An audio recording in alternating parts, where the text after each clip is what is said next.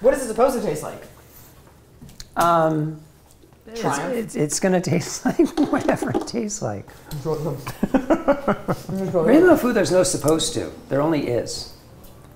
Right? No.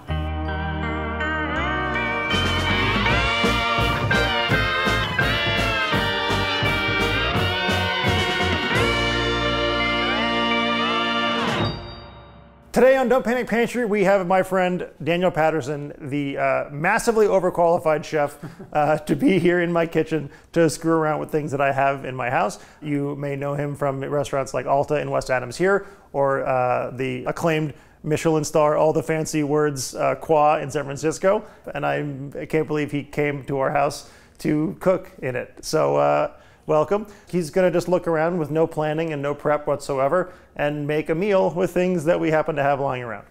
Excited to be here and cook whatever. If you want to make anything out of a baby's snack crackers, Vegemite. Seaweed flakes. What kind of seaweed? Wakame. That is Alaskan wakame. Yeah, got a nice, actually I don't know if it's nice, but I bought it. It's an aged goat cheese from the farmer's market. Capers? Yes. I really like dandelion greens. Yeah, do it. My daughter's smoothie will survive without them. Oh, you're taking food from your children's mouths? Is that where we're going with this? Oh my God. So you know what caught my eye?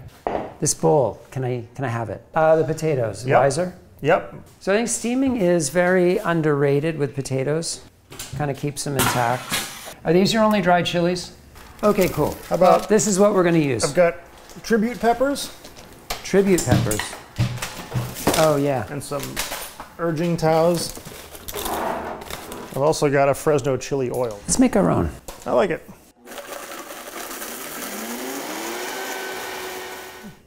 Were these the arbols or the urging tao or both? Both. Mmm. Yummy. Yeah. You gotta feel alive sometimes. That's what does it for you? Neutral oil. Yeah. Okay, it's gonna get loud.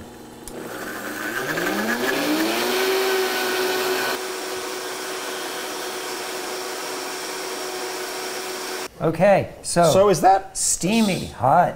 You know, the color's beautiful. Very tasty.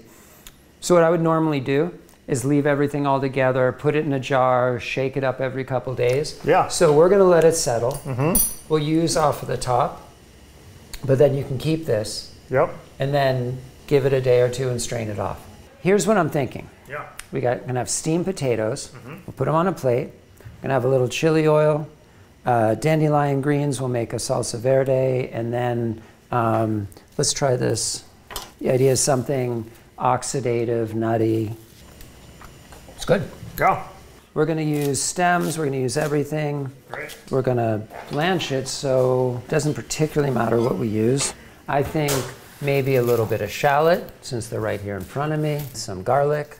You know what'd be fun is just to do it in a mortar and pestle. Yeah. Little vibe check on these guys. They want to go a little more tender because by the time they cool, they'll harden back up. It's the nature of starch. The things that I do in restaurants, I try not to do them too much at home. Yeah, it's a totally different style of cooking and a different function. Oh, these are bitter as fuck too. Oh, are they? So I'm cooking this all the way until it's tender. Okay. The sweetness will come out a little more, and if you leave it a little undercooked, when you chop it up, the part that isn't cooked will turn gray. Okay. So we're gonna cook it, rinse it out, and then when we're squeezing the water out of it, you'll see it kind of runs out a little bit like brownish. You might want to dampen the amount of bitterness a little bit. Yeah. And you know what would be great? Let's do a few collard greens. Great. That's some spigarello too, if you want to go that route. How would you explain spigarello to people who haven't heard of it before? It's like kale. So it's got that kind of cruciferous quality. Once we put it together, we'll see what direction we want to go with it. I was thinking capers. Definitely we'll drizzle a little chili oil around. Yeah. So we get a little spiciness, we get this cheese stuff, we get the potatoes, you get kind of sweet, bitter, earthy, and then the salsa verde is going to have a lot of acidity. Okay, so a little bit of salt, and the salt kind of helps break it down.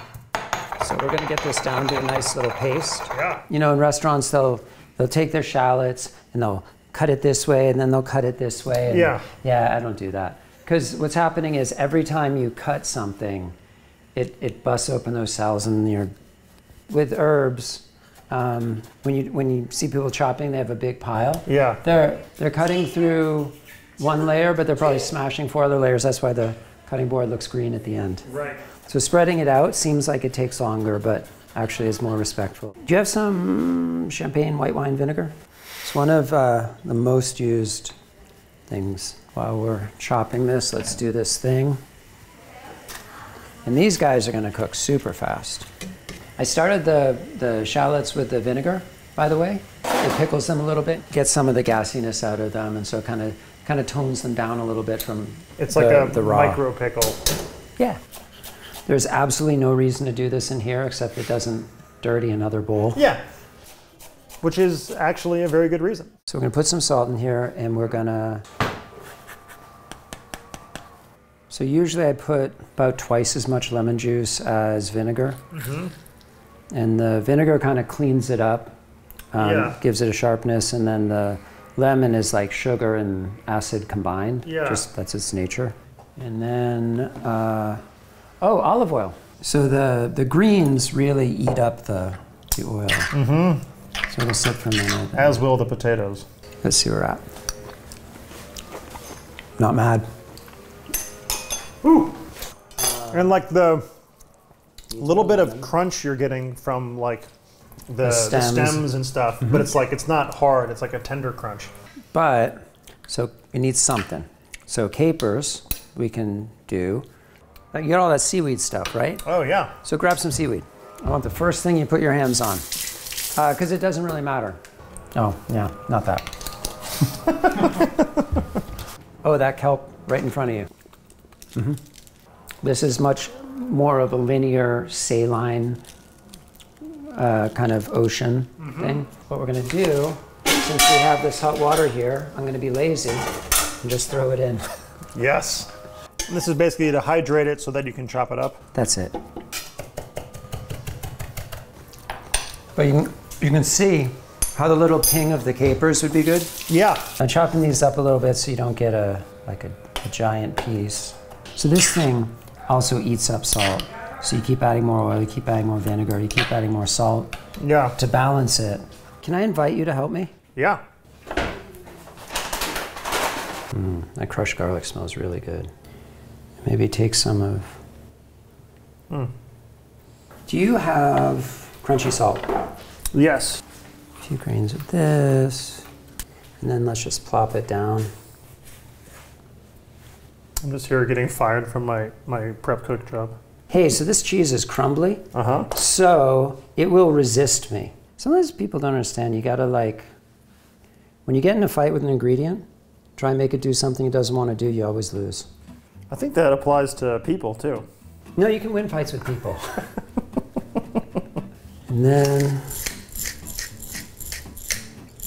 Ooh, that is gorgeous.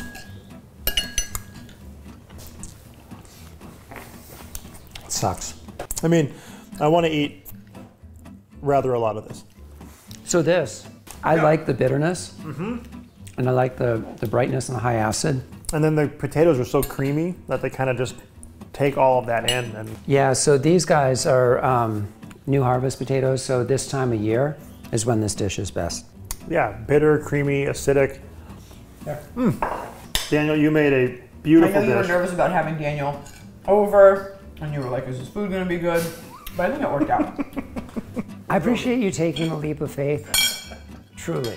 We like to give the young upstarts a chance to make a name in this industry. It means so much. All the things you guys were saying, and like, he was fine.